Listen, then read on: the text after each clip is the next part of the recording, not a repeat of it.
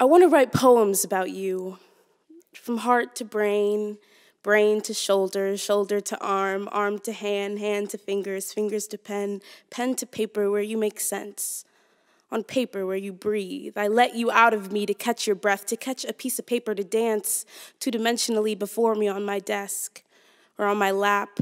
folded, tucked away in my backpack. I want to write poems about you so you can make sense to me, so I can feel you, read you, and write you in whatever version of you I need you to be for me. I want to write poems about your hair and the scars on your knees and how you smile and talk and can't dance and can't sing, but dance and sing while smiling. I want to write poems about how you get me, and I want to write poems about how you love me and how we make love and how we love without making love, and how we make love without making love, and how nothing matters when I love you, and nothing matters when you love me, and how I'm nothing without your love. I want to write poems about you, and your mom, and your dad, and your brother, and the sister you wish you had, and your dog, and your cat, and your turtle, and your backyard, and how it's the perfect backyard for our kids, and their names, and their friends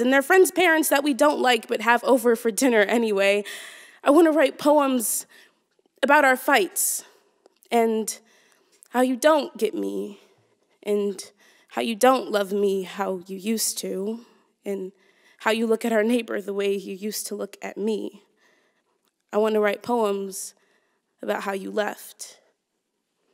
and how I wish I left first. I want to write poems about how I deserved more. I want to write poems about your dead body on my kitchen floor and my tears at your funeral, and your mother's tears at your funeral, and your father's tears at your funeral, and our children's tears at your funeral, and how your tears at mine would have been so much less poetic.